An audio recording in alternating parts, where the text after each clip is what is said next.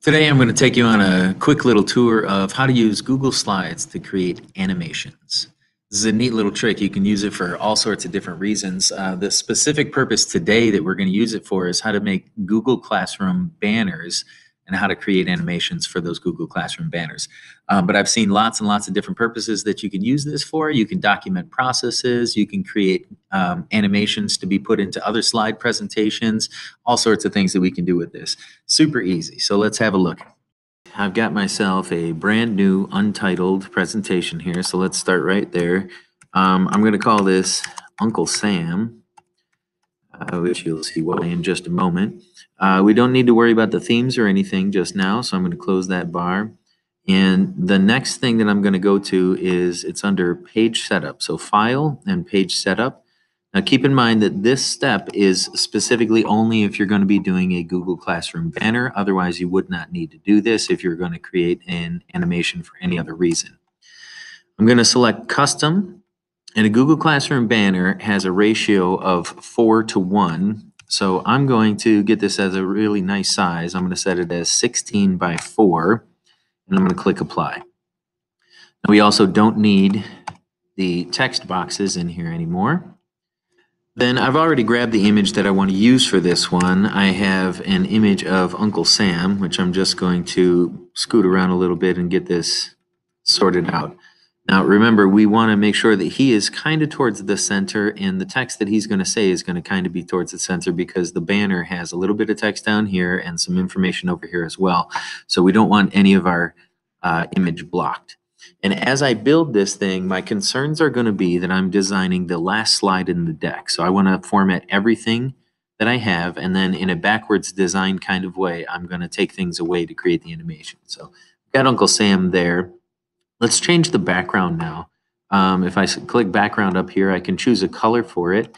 And I think maybe let's put a nice red behind Uncle Sam there. Yeah, that looks good. Okay. Next thing I'm going to put in under insert, I'm going to look for in shape here something called callouts. And in the callouts, there's a couple different text boxes that you can use. And I like this rounded one here. So I'm going to grab that one right there. And you just sort of draw the box in. Once you have the box drawn in, the little callout tab here for where it's being spoken from has a yellow box there. And you can just grab that and bring that anywhere that you need. So I'm going to bring it just right for Uncle Sam's mouth there. All right, now double click in the box. I'm going to type in the text that I would like, and then I have to format the text. So I'm going to let everybody in my class know that there's a test today. So I'm going to select all of that. Let's scale that up to a nice size and change the font. The font that I want, I like this one a lot. I'm going to use that as my font. Maybe make it nice and bold. And then let's try it at 100 and see if that works. That works pretty well. I think I can go just a little bit larger though. So let's go with 110 so that I have the entire space filled. And then I can tinker around a little bit with my box to make sure that everything fits okay. So we have that happen. Let's have this go up a little bit. Let's have this go down a little bit and make sure that everything fills in. And then I think we're pretty good. Maybe I might like it to be centered. So let's center it as well. So let's go right over here. All right. Now just have a quick look, and I think everything is formatted fine. Essentially what happens here is we're going to create, just like an old school flip book, that you will make a slight alteration in between every single one of these slides. And you can do this in lots of different ways. I have Michael Jordan here, and as we travel through his slides, right, the basketball is sort of moving through.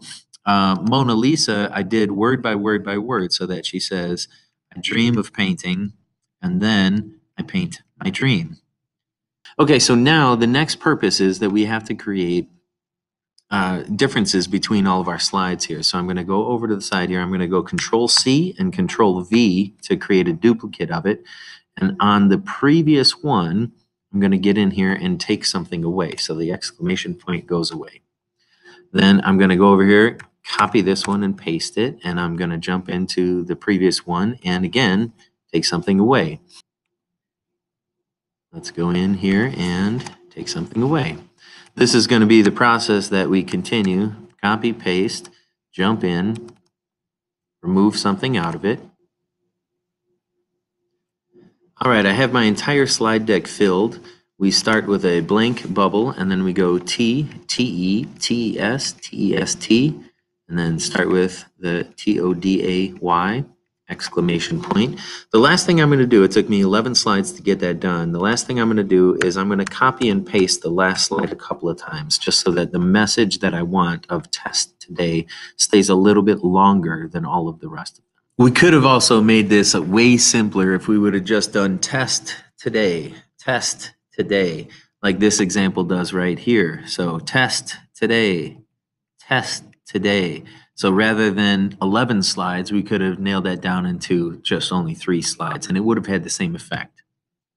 So now let's head over to Tall Tweets. We're just simply going to Google Tall Tweets, and it brings us to talltweets.com. Once you've signed into your Google Drive, it's going to ask you to select a presentation.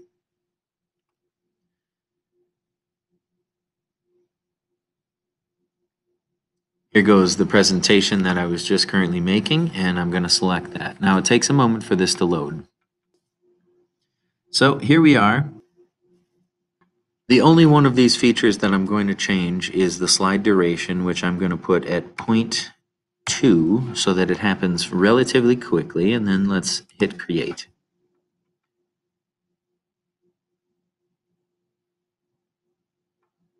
Everything looks great there, the way that it shows up. Everything happens nice and fast. The text pops in and it lingers just a little bit on test today. That's perfect, just the way I wanted it. So now I'm going to click save.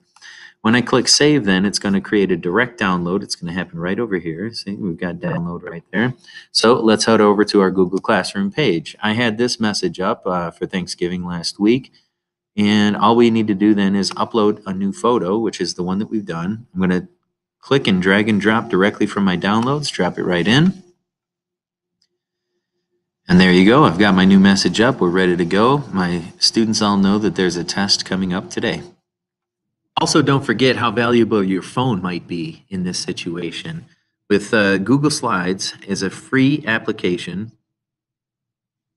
and from Slides, I can do all of the things that I've just done, including adding the text, and we can even do things like taking pictures with your phone and inserting it directly into what we're working on.